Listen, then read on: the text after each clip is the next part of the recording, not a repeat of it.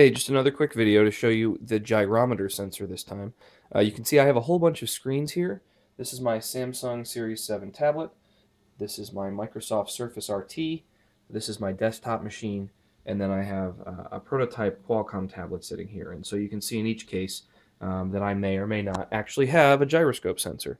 I was actually very surprised that the Samsung does not, but apparently it's not feeding any readings into the system, so we can see very clearly that it doesn't work. With the Surface here, I'll use this one as an example.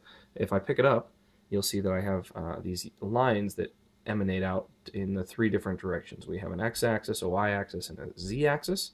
The z-axis is the blue one. Oop, the screen decided to go to sleep.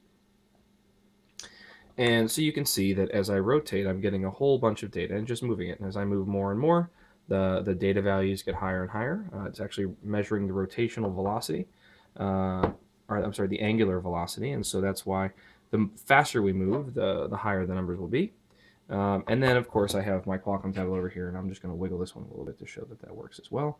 But you can see that, obviously, I don't have this in my PC, and this device also does not have it. So just wanted to make sure that you're aware of that and kind of get a quick glance at how this all works.